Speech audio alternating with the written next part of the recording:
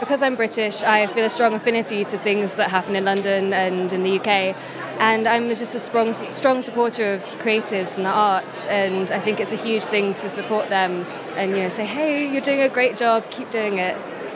How valuable do you think it is to have a truly global showcase like this for all the talent we have, both in front and behind the camera here in the UK? I think it's hugely important. It's something that we do well and deserve to be shown on a global showcase, and it's we have to support that and highlight the fact that we have great talent here.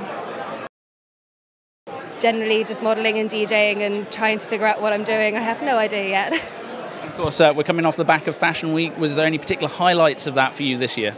I love seeing the Antonio Berardi show. It's always my favourite. It's just a beautiful collection, and he does spring summer so well.